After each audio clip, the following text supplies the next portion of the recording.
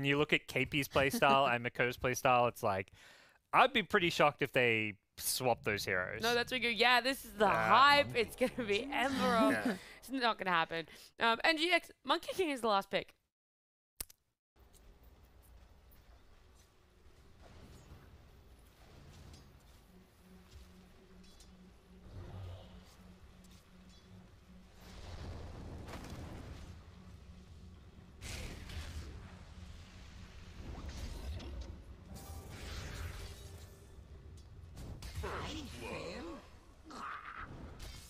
First blood. You'll be looking for is onto that mid. Level 6 already up on Alacrity. He's got the Dragon form ready. He can look to pressure tower. They are getting some rotations down bot though. TP in from Q. Not going to give any openings to jump Savage. They know there's a big threat with a mana burn creep. They get the Nightmare off onto Medusa, who will just dash away, but here comes Q with the Cogs and the Battery Assault, and that should be a nice clean kill onto Jokam. No way out with a Battery Assault running. Q will get that kill for himself, and Savage will just get back to farm. They don't have the chain stuns to really jump on top of an Ember, and they don't have the levels on Boomboy to get the burst off. Still some contesting here onto the stacks. Nightmare out onto Jokam.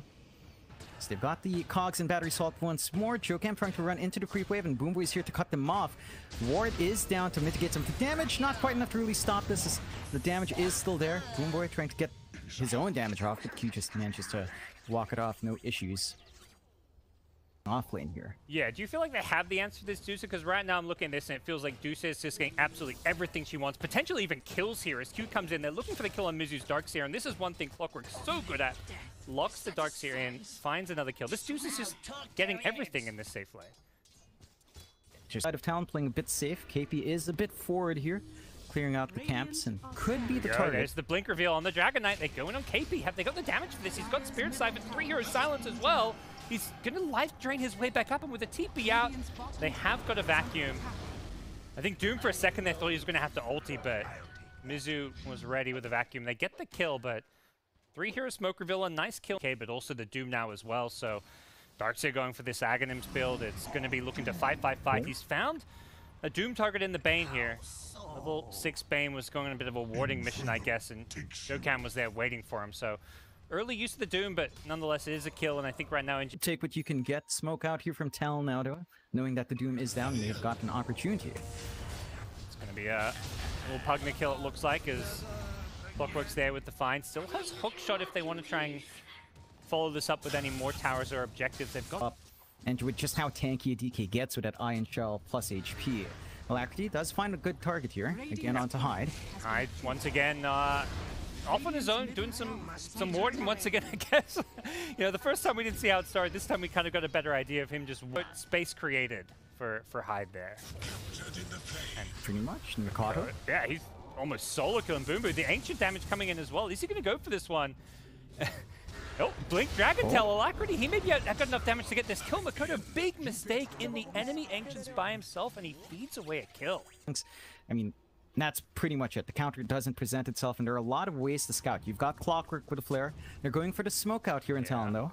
What can they find here? 5-man smoke out. They want to try bypass some of those wards. We're just seeing they found the Dragon Knight with the Searing Chain setup. They get the hookshot follow-up, and Alacrity doesn't have any kind of a BKB yet, so he gets brought down with ease. Nice 5-man smoke. We had the Observer showing some of the great... Well, they do at least have Jokam's blink, and they could have a good angle here.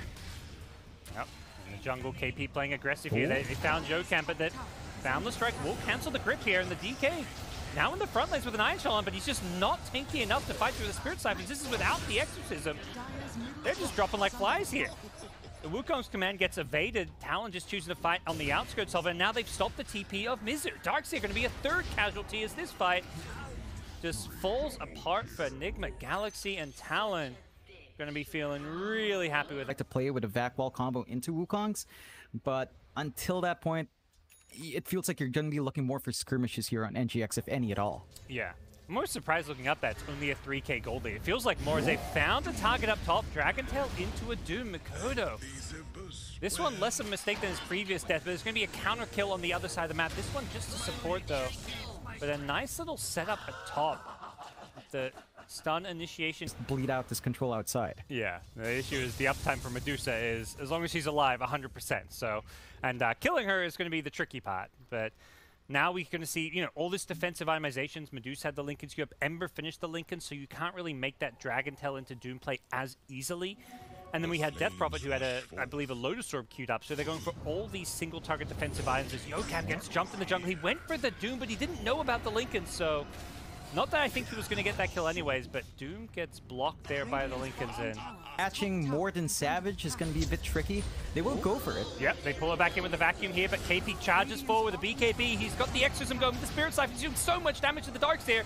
Darks is going to melt to start off this fight. No buyback available. Doom respawning soon, but without a Doom.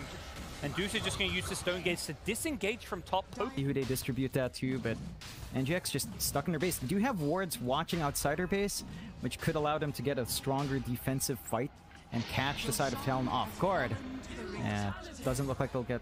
That's a lot of big ifs, and we're going to be seeing that put to test here as they've some initial Medusa illusions, but 23Savage and KP just going to put themselves on the high ground with Exorcism and Medusa right clicks.